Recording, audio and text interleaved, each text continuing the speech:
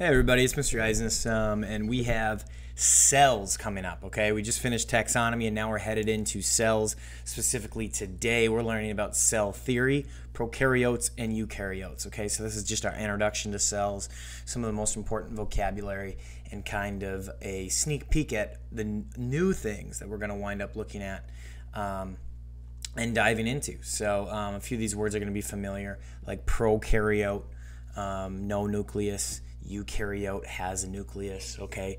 These are some of the basic things, but yeah, let's get going. So there we go.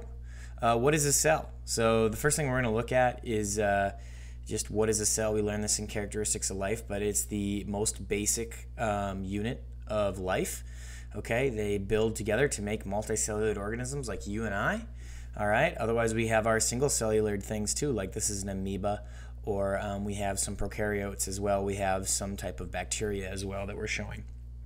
So things are either going to be unicellular, yep, which are these top two, or multicellular, which are the things that you're more familiar with and the things that you see in your everyday life, okay? So there's a really cool video just to look at kind of how do we observe cells for the first time, looking at Robert Hooke. In 1665, all the way back then, we were already interested in looking into in discovering cells.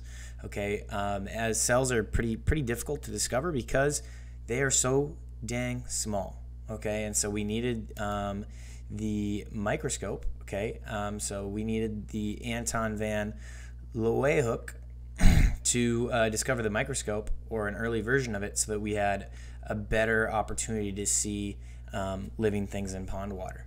Okay, as you can see, that is something that he looked into. All right, so these are a lot of famous scientists and some of the things that they contributed that really make up our cell theory. I'll just show that slide real quick. But basically, we have this idea of cells in 1665. 10 years later, we see tiny living things in pond water using microscope, or the first versions of a microscope. Then we're able to realize that plants are made of cells, animals are made of cells, and that all new cells are produced from existing cells. So cells are going to reproduce. These tiny little things are going to reproduce and make up larger things. So this is where we get all of our cell theory. This is the slide that you want to highlight, underline, star, whatever you want. But 1, 2, and 3 are going to be quite a few questions that you're going to wind up seeing on our assessments. All right, cells are the basic unit of life. All right, just think of our characteristics of life. All right, all living things are made up of cells, whether it be a plant, an animal, whatever is living is made up of cells, and then new cells are produced from existing cells. All right, so you keep those three things in mind. They're very, very similar. But just remember, there's got to be three of them. So cells are the basic unit of life. All things are made up of cells. They kind of go together. And then in order to get new living things, you got to get them from cells. All right? So let's keep on going.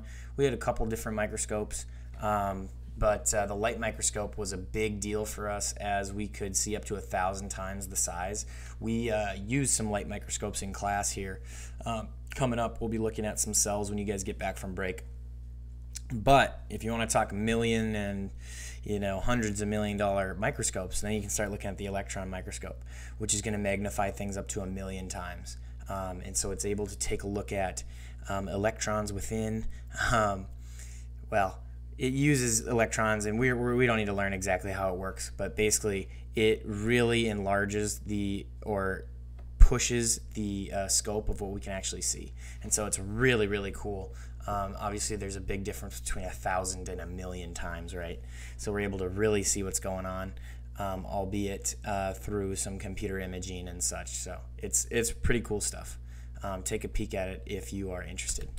All right, so let's dive into really the bulk of the slideshow. But basically, we're looking at cells, and we got two different types. Okay, we got prokaryotes. I've been saying pro is no nucleus. It's kind of how I like to remember it. But the way that you can remember it is pro meaning before a nucleus, meaning there was no nucleus. You see, the DNA is just free floating in here. There's no nucleus to organize it. And so prokaryotic cells are going to be our oldest cells, and so prokaryotic before a nucleus. They do not have one. Whereas eukaryotic cells, you meaning true. I like to say you, and then I like to point to students in the room because we are eukaryotic, all right? Because we have a nucleus, we're able to organize our DNA, and we're able to become a much more complex and larger cell. And so this is super, super important because all eukaryotic, not all eukaryotic cells, but eukaryotic cells have the ability to work together and become a multicellular organism like us, okay? So let's keep on going. Let's dive into eukaryotes and kind of reiterate a lot of the things we've already said. But we have a nucleus. That's going to allow us to organize ourselves a lot better. And so that is going to allow us to become bigger and more complex. All right. We are going to have membrane-bound organelles. Again, we are organizing. Think of organelles as organs. Like we have a heart, we have blood, we have a stomach, we have all these different things that work together within our body to keep us alive. Cells have a very similar setup. Okay, they have a bunch of organs, or organelles as it is for cells, that are going to help do certain functions and keep them alive. All right, so the Golgi apparatus, the endoplasmic reticulum, lysosomes. We're going to learn all about those in a later day, okay? We also have DNA. DNA is double-stranded form of chromosomes. Okay, it's highly organized, and we have this double-sided. We use that because it's a lot easier to keep safe. It doesn't break down very easily, and the DNA is kind of like the instructions for what we should do with our cell and how it should operate. So it's super, super important to us, and that we don't mess it up. Eukaryotes can be either unicellular or multicellular organisms. Okay, so animals, plants, fungi, and then the domain of Protista. Pretty important stuff for eukaryotes. All right, so prokaryotes. Pro meaning before the nucleus, or pro means no, as I like to say, no nucleus. All right, it is not membrane bound because it's not organized and it's not as complex as eukaryotes. Okay, they're all unicellular because they aren't organized well enough. They don't organize themselves well enough, so they can't really work together with other cells as much. Okay, they're much smaller because of this as well. They are the forerunner to eukaryotic cells, meaning that there were prokaryotic cells before there were eukaryotic cells. Hence the pro before a nucleus. Okay, DNA, single strand or circular. So this means that there is something called RNA, which is a much not as stable DNA that is used, or genetic material that is used. And so basically it's bacteria can have a lot more mutations. They don't take care of their DNA, isn't as protected, obviously, because there's no nucleus, and so they can have a lot more mutations or have things go wrong with their DNA. And so this includes all bacteria that we run into. Okay, here's another really good video for you to take a look at: prokaryote versus eukaryotic cells, and just kind of having the similarities and comparisons between them. But these are the similarities. There's 5 things that they have in common. They have all the biomolecules. We'll talk about that a little bit later in the class, but lipids meaning fats, carbs, proteins, nucleic acids. These are all the things that we eat and consume in our diets, but as well all the things that make up every molecule in our bodies. Okay, ribosomes are where you create proteins within your cell, okay, by using DNA as instructions. Speaking of DNA, we have DNA. Okay, there's a similar way that we break down energy. Okay, so we use the same metabolism or cellular respiration in order to get energy. All right, and then both eukaryotes and prokaryotes can be unicellular. And then we have cell or plasma membranes, okay, or a cell wall in the case of a plant.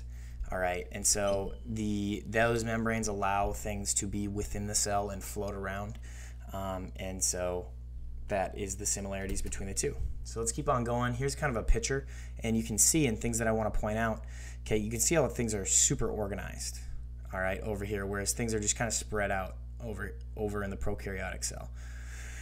And because of that, when things are super organized, everyone's got a certain role and everyone performs really efficiently. Okay, so with the eukaryote, we're able to have certain parts of the cell, mitochondria, that are dedicated to helping us get energy okay, whereas the nucleus is containing our DNA.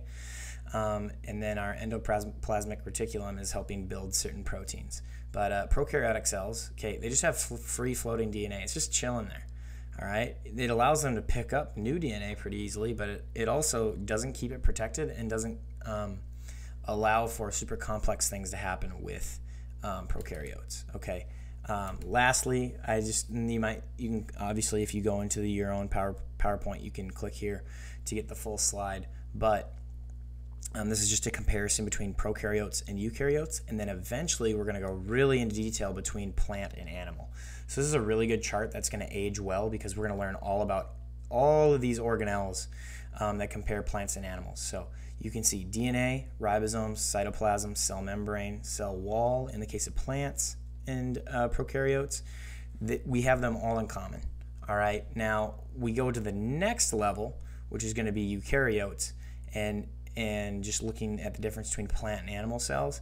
And so we have some certain organelles that are only for plants or only for animals, all right? But you can kind of compare and see that there's a role to be played by every single one of these.